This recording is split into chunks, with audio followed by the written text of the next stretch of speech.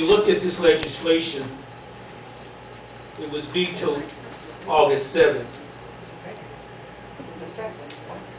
The 7th, August 7th, which is why we're dealing with it now. In my opinion, should never have been vetoed.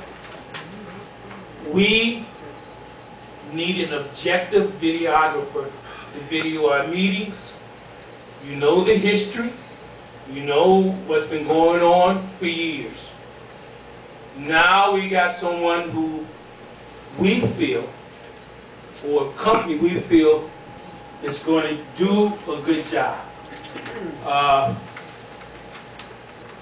I try to be positive most of the time. So I don't want to get into a lot of the history of meetings being blacked out. Can't hear, I can go on and on and on and on and on. I'm not going to go too deep into that. You might need to. Okay. One thing that we want is objectivity. To be fair and to be open. Not to be swayed and told what to do. If that professionalism would have took place, we will still have the old videographer. But he chose to go the route he went.